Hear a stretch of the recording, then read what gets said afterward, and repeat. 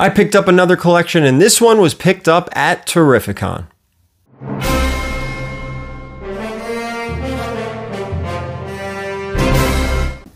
Alright guys, I did pick up another comic book collection. This one was picked up at Terrificon. We're going to talk about Terrificon. We're going to talk about the collection. You're going to see every single book in it because it's small. We're going to talk price, and I don't know what else we're going to talk about. Before we get into it, hit me up on all the social medias. You know where I am, VERYGARY_comics across all of them. Don't forget to give me a follow over on Whatnot, where I'll be selling every Tuesday night at 8:30 Eastern, part of the Attack on Tuesday group. Me, Erod212, Davis Ryder, and Pressable Defects. But stay tuned because we may be moving to another night. We'll talk about it. I'll post it when the time comes. So with that, let's get into it. First off, Terrificon came and went. It was absolutely incredible as always. Thank you to all the people who came out, and whether you bought something or you didn't, at least you said hi. I saw so many people. Thank you to everyone. Way too many to name. I hope everybody had a good time. It was fantastic. And already looking forward to next year. For you guys who didn't make Terrificon, hopefully you hung out with me on Whatnot. I was selling with Chris Campana, Ryan Brown, and John Jang. If you did, your books are already off to CGC. If you didn't, well, hopefully you come back for New York Comic Con because I'm going to be with John Jang, most likely Mark Morales, and then maybe a couple artists to be determined later. But again, if you enjoy Jang and Mark Morales from the past, we're bringing them back for New York Comic Con. I'm going to get those streams up on Whatnot so you can start bookmarking them. So, all right, enough of all that. Let's get into this collection. My man called me or emailed me. I'm not sure how he got in touch, but he lived really close to the Mohegan Sun in Connecticut, and he was looking to sell his collection.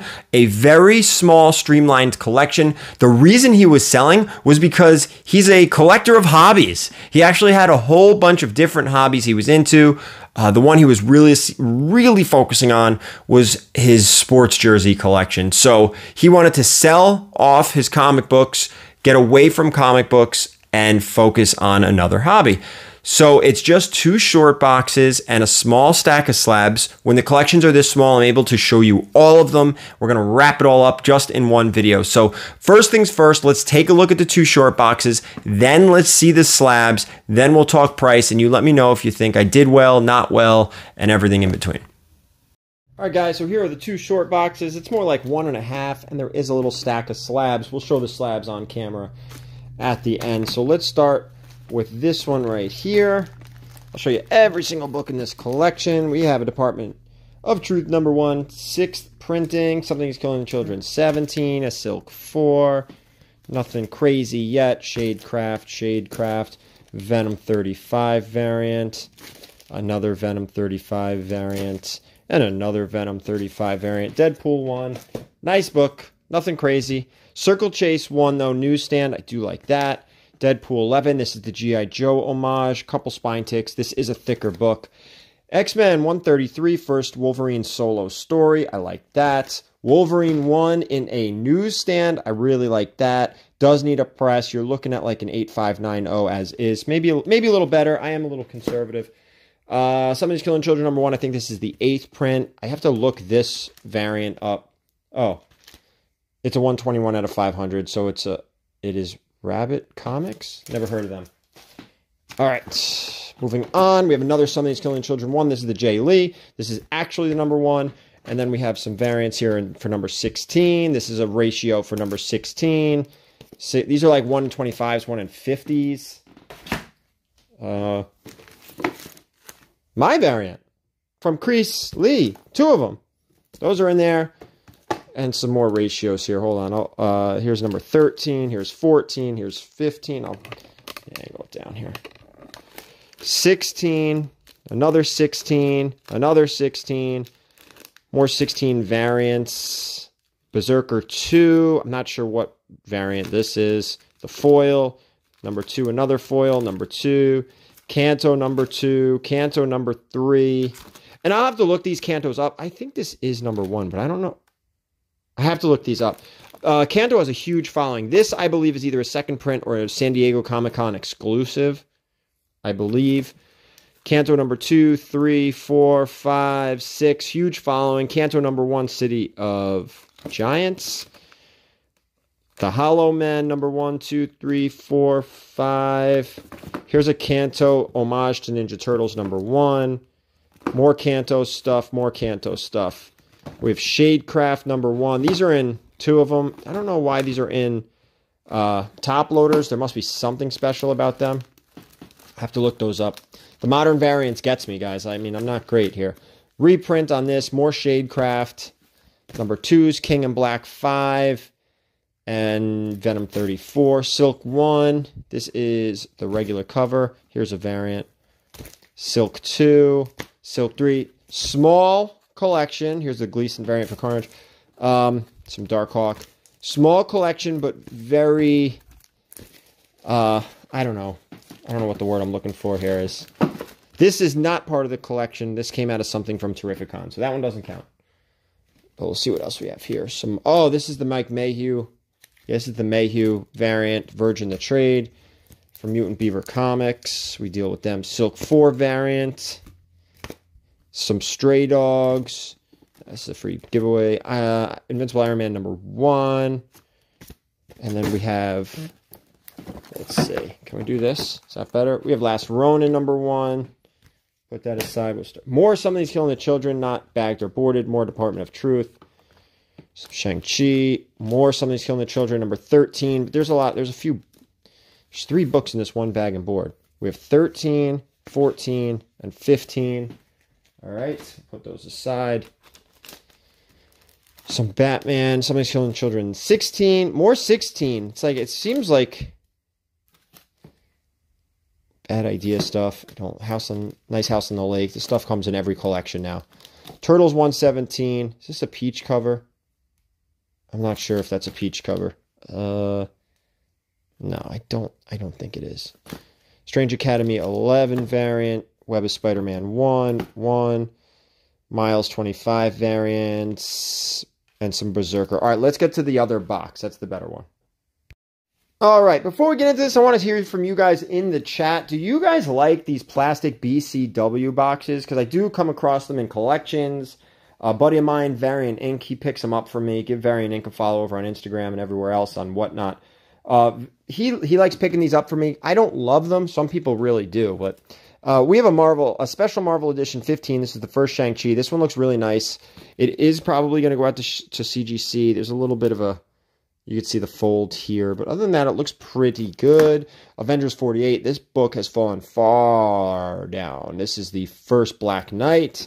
Black Panther 1. Jungle Action 5. Some Eternals. New Mutants 87. 98. This is the first Deadpool, but I'm going to show you something. Newsstand copy. Looks great and all. However,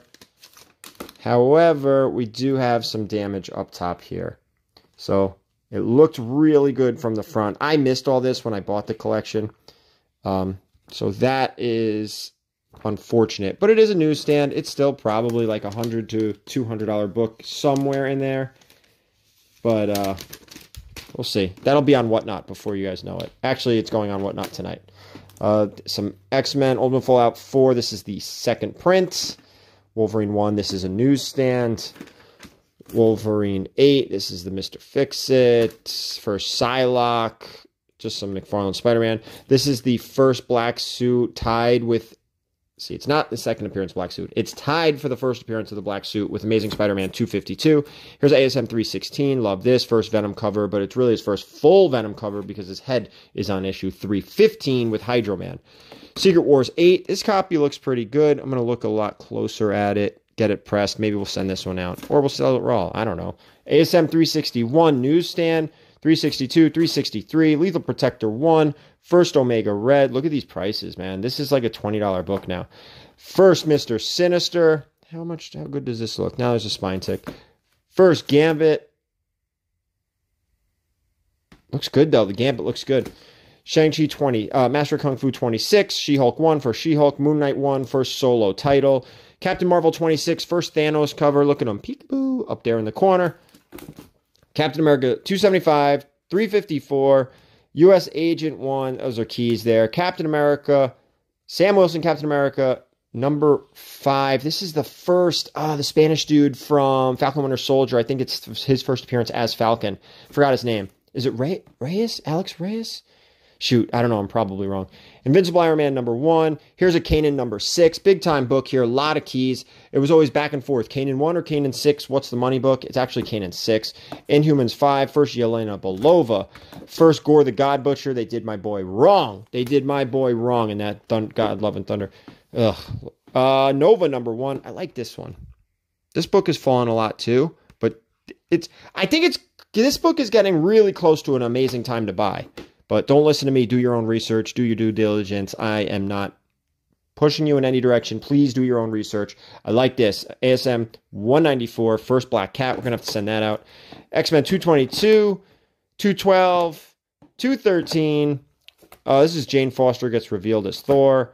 And I don't know about this one. Mighty Avengers #1. There might be something here. All right, let's talk about the slabs now. All right, guys, so you saw the short boxes. Let's get into the slabs. There were a lot of keys there, a good amount of wall books. Some stuff's going to be tough to move, man. Some of that Something Is Killing the Children is tough to move, but then you had really nice books on top of it. So it was a nice blend. So here with the slabs, nothing super crazy, just one really nice one. But we do have Spider-Gwen #1 in a 9.8. This is the Scotty Young variant. I don't think this is too much money. This is a pretty good one. This is Spider-Gwen #1 in a 9.8. This is the original cover. We have Hawkeye #1 in a 9.8, but this is the second print variant. I have to check the value on this. I'm not exactly positive. Some cool stuff here. This is the Clayton Crane Spider-Man homage, the homage to Mr. McFarlane. This is a Scorpion Comics variant. We have the Virgin. We have the Trade 9.8s. 9.8s all across the board. We have Champions #1. Nothing grand, nothing crazy. I think we only have 196, and this is it. Amazing Spider-Man 325 McFarlane cover. You can see he's a Spider-Man guy. This is we'll talk about the best book in the batch after. Here's a Spider-Gwen 0. Looks a lot like Edge of Spider-Verse 2. Pretty dang close. And with that, the final book in the lot, Amazing Spider-Man #4. First appearance of Silk in a 9.8. I'm telling you, this book just finds me, and in this grade. Nice book. Silk, in my opinion, undervalued. Another book that's a little undervalued is Marvel Premiere 15. Take a look at that. That's the first, totally not even part of this collection, but it just kind of popped into my head. First Iron Fist. That book is, in my opinion, very undervalued. Please don't go out and buy it because I said that. It's not like I don't have any on eBay or anything, okay? I'm not selling any on Whatnot for all the people out there thinking I'm doing anything like that. That's one book that always pops into my head. I think it's just undervalued. First Iron Fist. Take a look at it. Tell me what you think actually in the comments. What do you think? Do your research, do your due diligence. Do you think Marvel Premiere 15, is it undervalued, is it overvalued, or is it spot on and accurate?